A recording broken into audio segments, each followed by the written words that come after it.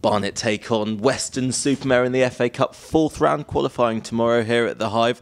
I'm joined by assistant head coach John. Tumble, what is the mood in the camp? How are we preparing for the match against Weston tomorrow?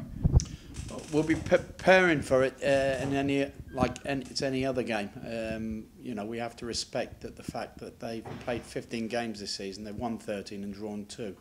They're in fine form. It looks like they're headed, to the Conference South. So all power to them. And they've got some good players. We know some of their players. Obviously, I worked with one of them closely for a number of years, Scott Laird, and he scored an absolute scorcher against Dorchester Tuesday night. So we know, the calibre of player that they've got, and we're fully aware what they're capable of as well. So the preparation is as it would be as if we were playing a normal league game. So we're going to respect the opposition, but also look to impose ourselves on the game as well.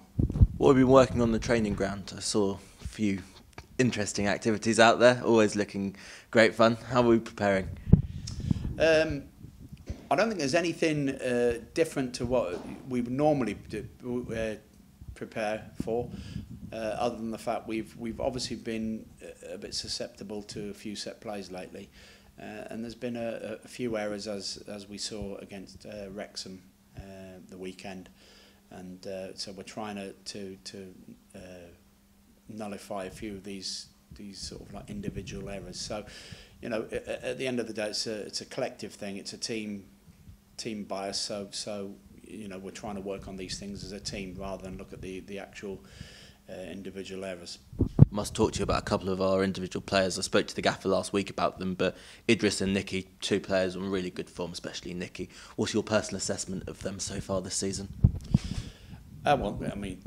Nicky's he's got 9 goals. He's had a terrific start. I think he's got 4 braces. We were talking about it the other day, and he's probably unlucky not to get a hat-trick in some of these games. But his form's been fantastic.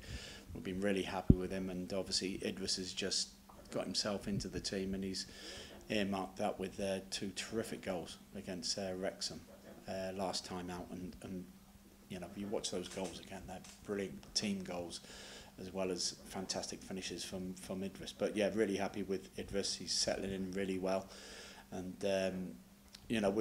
hopefully he'll kick on as well and add more goals to his tally. Any updates to team news from our run out against Wrexham, or are we still processing a few other players? Yeah, it's still processing a few players. We've got a couple of little niggles, but that's to be expected. I think for sure Michael Phillips he got a calf strain the other day, so I don't think he'll be featuring. But other than that, I think we're going to be in full bit of health.